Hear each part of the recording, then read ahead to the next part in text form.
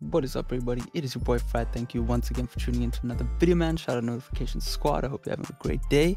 So yeah, man, pretty much in today's video I'm going to be showing you my favorite trick to get fullness out of your songs. So what we're going to be doing is we're going to be making use of parallel compression.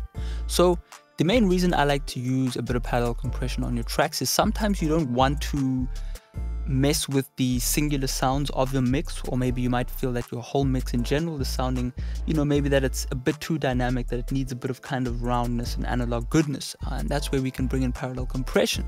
So there are two ways we can parallel compress. We can either parallel compress individual sounds, or we could parallel compress the whole mix.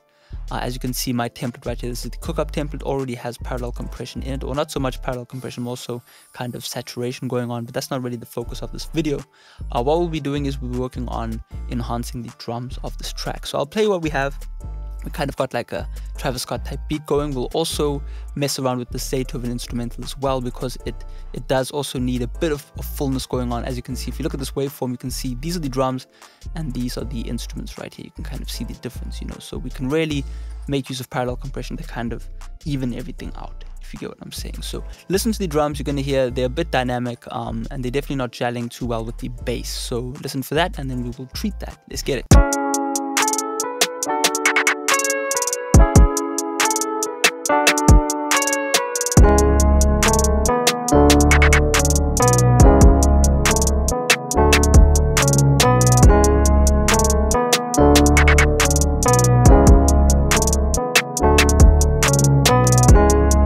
As you can hear right there, we do have our drums and they're hitting, but they're not gelling. And that's the one thing I found with a lot of type beats is you've got all the elements sounding good and they're there, but there's just that background thing that's missing. So what we're going to do is we're going to set up a parallel. Okay, now as you can see, we've got all of the drums that are rooted to the drums aux. Now you could obviously individually send your channels to our parallel chain as well. We'll set one up, but since we do have an aux, things are easier for us. So what I'm going to do is I'm going to click on this, and then I'm going to click on a random channel. Let's give that a name. We're going to call that smash, okay, because we're going to be smashing the drums. And then I'll just give that a color. And my favorite plugin my favorite plugin type is to use a 1176 style plugin. So I'm going to reach for this revision A right here, this blue stripe. And the reason I want this is because it has a bit of saturation and distortion already embedded in the plugin itself. So it's going to give us that saturation as well as the effect that we want. So it's kind of killing, two birds with one stone per se. So what I'm going to do is, man, I'm going to play it again, and we're going to see that these settings by default are too forward sounding. They kind of pump a bit too much and they don't sound that great. So we'll just play it.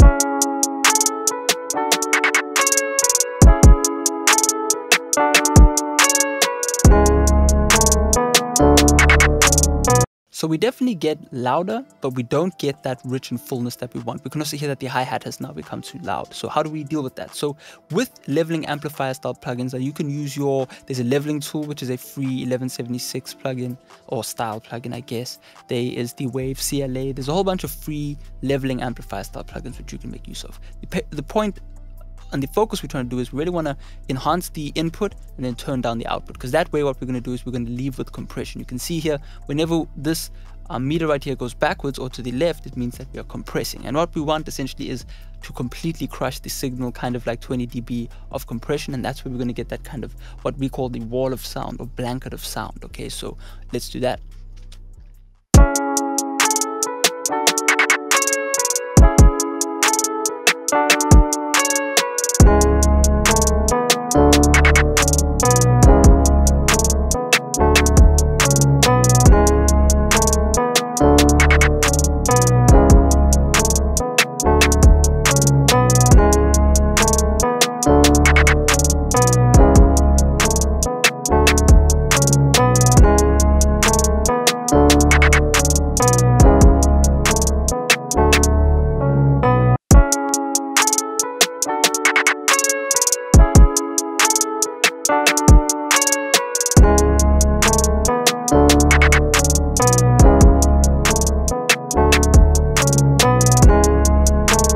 So you can kind of hear it almost fools us into thinking that the bass, which is not part of this parallel chain, sounds a bit sounds a bit louder, excuse me.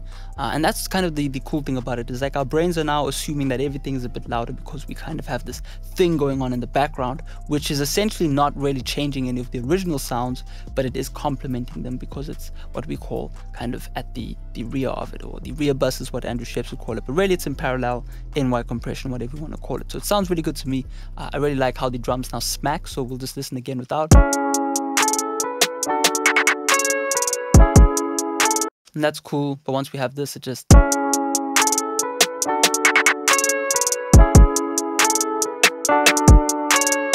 Now what we can do to make this go even crazier is we can enhance the, enable the all buttons in mode, which basically means now we've got a really crazy saturation going on, a really crazy compression ratio going on as well, which is going to introduce more distortion to our signal. As you can see, the meter even changes.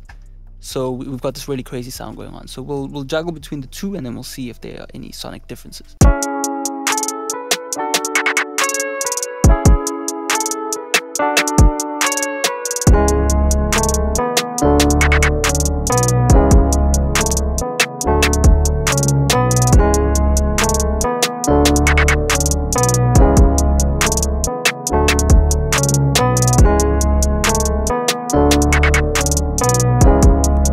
So as you can hear, we really get that smack going on. So now I want to show you how we can use parallel compression to pretty much get the synths of a mix up. Now you can also apply this to your vocal mixes as well, your full vocal mix, because it's really going to help you pull those vocals out of the mix, but also not have to actually do any level adjustment any further. You know what I mean? Once you're at the end of the mix, you don't really want to be doing too much level adjustments. Once you've got all the tones right, you can start using parallel compression. So we'll take a listen to the Zaytoven beat right here, the drums kind of kicking over here with the hi-hats and that kind of thing.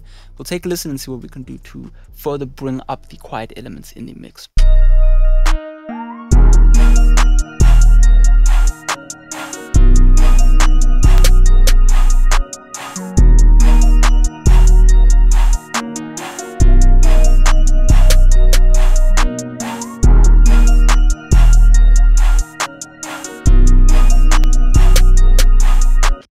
So as you can see right there, Zaytoven is great at making beats, man. As you can see, that kind of that clap sounds great, but it's a bit dynamic, and then the synths are a bit quiet compared to the 808. Now we can really enhance that. So what we're going to do is we're going to just bring that into the mixer right there. Let's bring that to channel 28, and then what I'll do is I will send it towards the smash track as well, and then we'll start kind of messing around with it.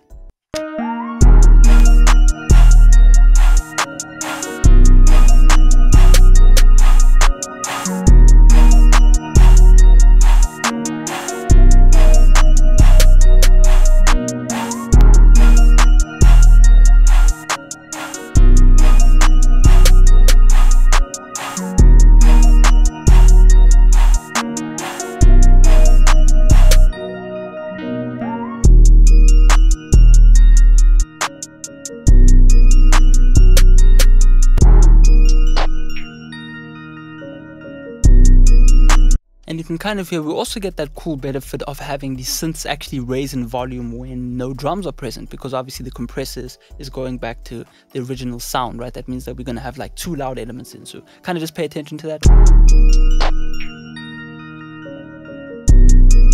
And that can sound pretty cool as well. Obviously we don't want to overdo it, so you know, really I'm just emphasizing everything in this video so you can really hear the compression, but in general we would kind of have a more respectable level going on in the background. So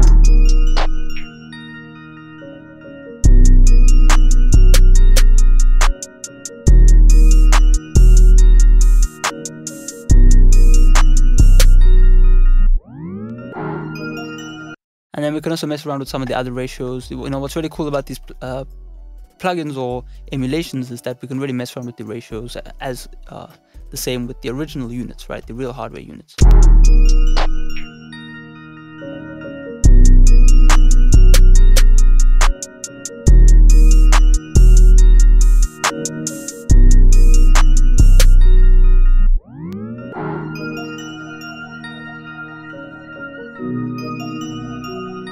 What we can also do, this is the last bonus, is we could also add a stereo enhancer to our signal. So for example, we could pull out the Waves S1, and then we could also enhance the stereo field a bit further. That way we've got this kind of crush thing going on in the background, but it's also sounding a bit wider, you know what I mean? So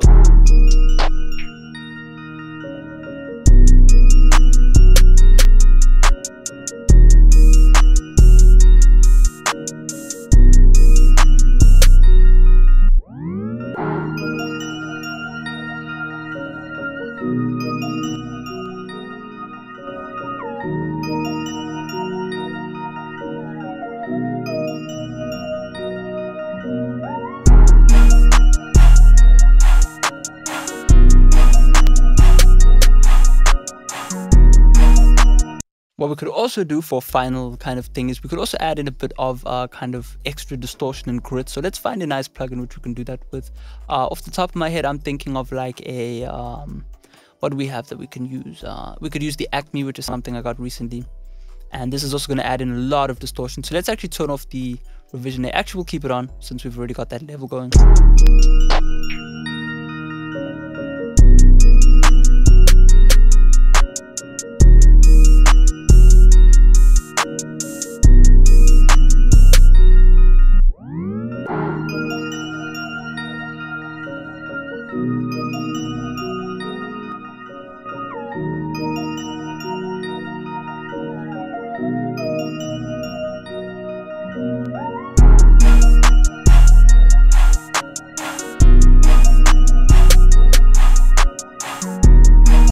And yeah, there you go, man. We could also add a real distortion plugin. So let's add, I was thinking of the SSL saturator.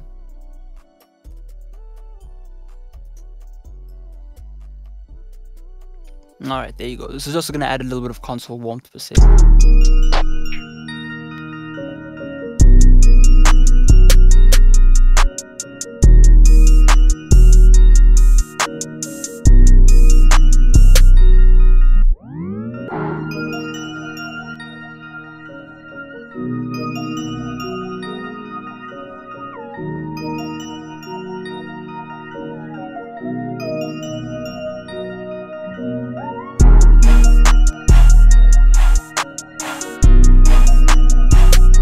But there you go, man. That's pretty much how we do subtle parallel compression in order to really get your drums and full mixes to sound a bit better. So yeah, man, hopefully you learned something in this video. Definitely try it out with any plugin. You don't have to have fancy plugins to do it.